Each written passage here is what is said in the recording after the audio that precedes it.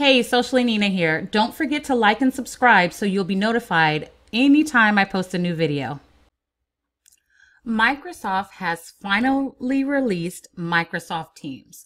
Microsoft Teams gives us the chance to have a workspace of, it's kind of like a combination of Office 365 groups, Yammer, Skype, and all the documents you want all in one place, or as other people are calling it, the Slack killer.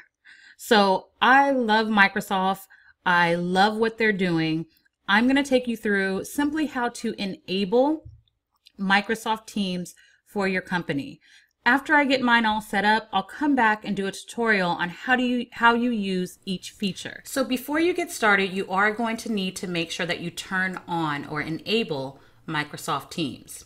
I've logged on to my Office 365 by going to microsoftonline.com and signing in with my credentials. Notice all my apps are here and I do not see Teams. I do see the new bookings feature, which I do have a video on that and I'll link that below. But what we want to look at is Microsoft Teams. So I'm going to show you how to turn that on. You do have to be an admin. I'm going to go to the admin console, and this is considered an add-in. So I'm going to go down to the settings and I'm going to go to services and add-ins. Notice all your add-ins are here. And what we like here is Microsoft Teams.